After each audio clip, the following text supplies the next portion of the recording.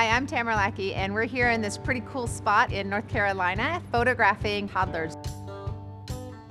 The joy of toddlers is that you get to see everything they're feeling all the time. You don't have to guess. I actually love that, but when it comes to photography, there's the additional challenge of how do you show them still and calm and interactive and connected and smiling. Today I'm working with two different toddlers. We're working with little Teddy and little Frankie, as well as their mothers. I'm gonna bring the mothers in and out based on what I need for containment issues to keep them a little bit under control, then shoot with the children alone, then bring in back the parents again.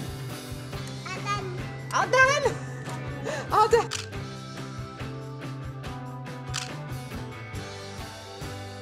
I would say the act of photographing toddlers is about 90% psychology and 10% shooting.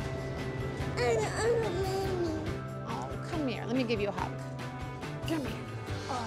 I'm going to be using a variety of lenses, starting out with the Nikon 24 to 70 millimeter f2.8 lens. Then I'll be switching up to the micro Nikon 105 millimeter lens. Also, to give my toddlers some space, I'll be using the Nikon 70 to 200 f4 lens. The 90% is how do you keep them in one space and have a certain expression that really means something to you. Teddy, what are you finding? Are you tricky?